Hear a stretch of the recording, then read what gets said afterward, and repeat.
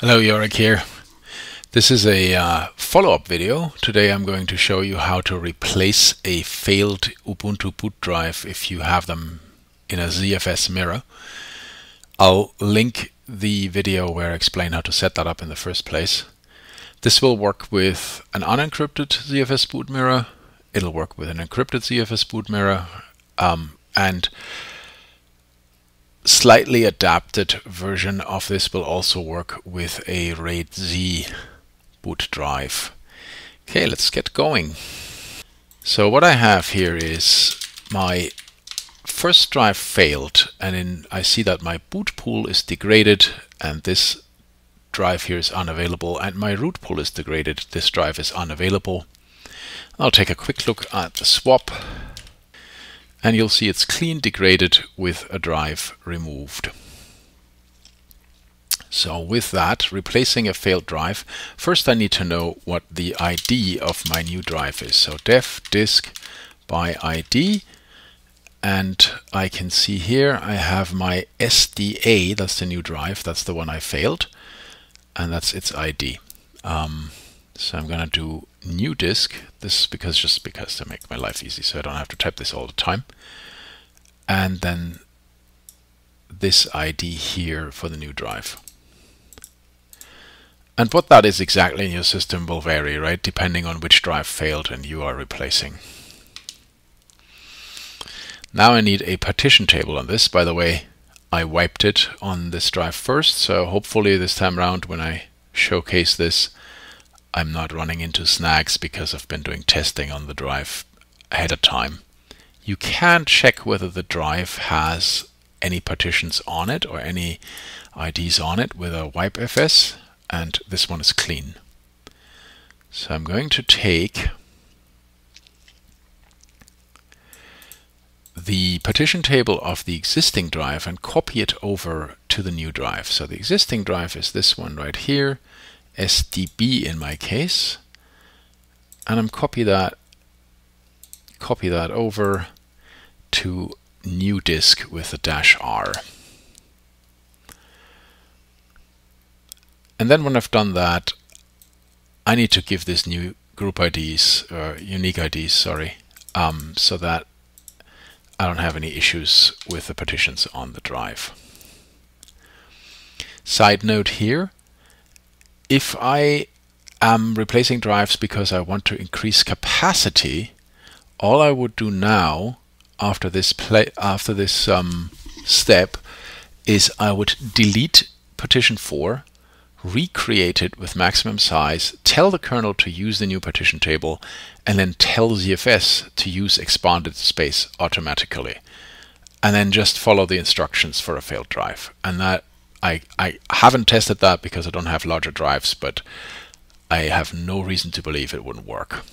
Okay, so I've got the partition table on my new drive, and now I'm going to repair my boot pool by replacing the failed partition with the new one.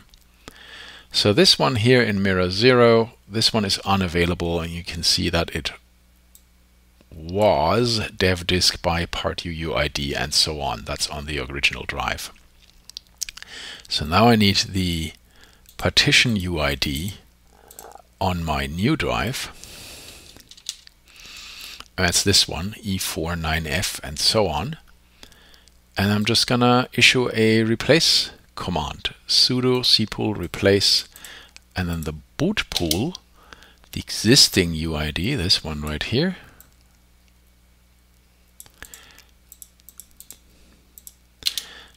and the UID of the partition on the new drive. So it starts with E4 tab, there we go, that's looking good. And that's my replace done, and I'm going to do a quick status just to confirm that worked.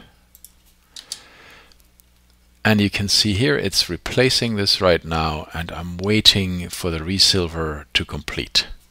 If I run this again, it is done, and this is online and it's all looking good. Now I will repeat this for the root pool. So zpool status rpool, And again, there's my UID of the unavailable drive.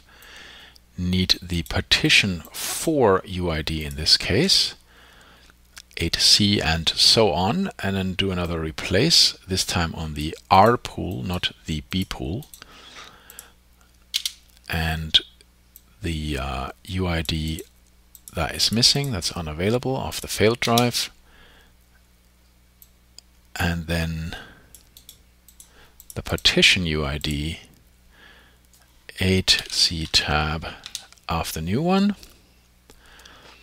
And when that comes back, I'm going to do another status. This is a little larger, so it will actually take a minute to Resilver, and that's fine. I can keep going while it's doing that. So you see here, waiting for Resilver to complete, the state is degraded, and I have here replacing 0. So this is currently copying all the data onto the new drive. While that's going, I'm going to repair swap, which is on devmd0. You can see this is what I want to see, that the original partition I had here is removed and active is devsdb2. So I'm just going to add partition 2 on the new drive to it. And check that again, and now what I expect to see is that it's either rebuilding or already in active sync. And I see it's spare rebuilding. So that's great, that worked. Last, I need to repair EFI. So first I need to create an EFI on partition 1 on the new disk, a file system. There we go, that's done. Then I'm going to reconfigure grub to tell it to copy itself to that drive. And I will accept the defaults. So just hit OK.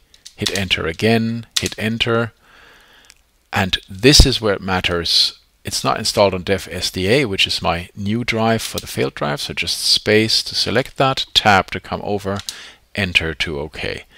And that's going to get going, and then the last thing I'm going to do is I'm also going to do this for AMD 64 signed. As in the previous video, I actually haven't figured out whether this is strictly speaking necessary, and it can't hurt me. And reconfigure EFI AMD 64 signed. I'm going to run another zpool status just to see where that sits right now. It's still replacing, 50% done. These are on the fastest drives. And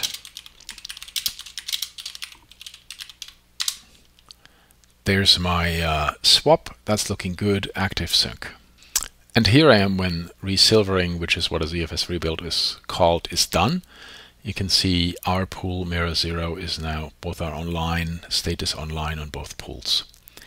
If this takes a minute in your environment and you need to reboot in the middle of it, you can safely do so. ZFS will not corrupt any data and it'll continue the resilvering after it's done. Thank you for watching, and hopefully this was useful.